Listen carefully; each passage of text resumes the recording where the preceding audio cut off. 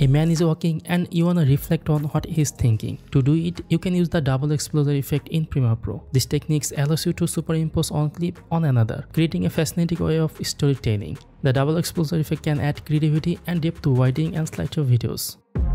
Hey there, and welcome to another Premiere Pro tutorial. We have already added 2 video clips to the timeline, and now we are gonna use double exposure effect. To make it work, we need the first clip's background to be flat, and some color correction can help us achieve this. Start by selecting the video clip and opening the Luminosity color window from the window menu. Once it's open, you'll see the Luminosity color tab on the right side of the screen, ready for you to make adjustments. Once you are inside Luminosity color tab, select the basic correction section. Here you can adjust the saturation of the clip by moving the saturation slider. Typically, increase the saturation can make a clip appear more vibrant or eye-catching, but in our case, we want more muted or black and white look. To achieve this, we need to decrease the saturation. White slider allows you to adjust the brightness of the lightest areas of a video clip. Increasing the white slider will make the brightest parts of the image even brighter, which can create a high contrast look. The black slider is one of the several tools available in the Luminosity color panel that allows you to adjust the brightness of the darkest parts of your video clip. Now you can put the black sliders to the left.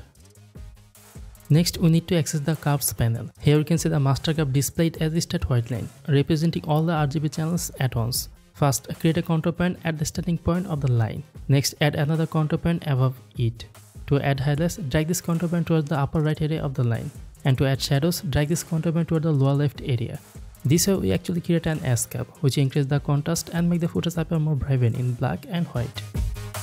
If I turn off the Luminosity color effect, you can see the original footage. Let's turn it back on.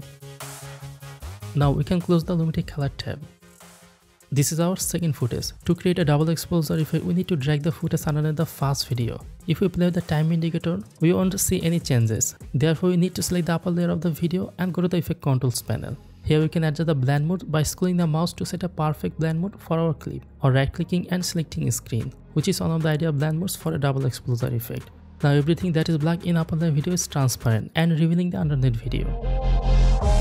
This time we need to zoom in on the video to show only the man. To do this, we go to the scale options and increase its value. We also need to adjust the X and Y values of the position options to change the horizontal and vertical position of the video as required.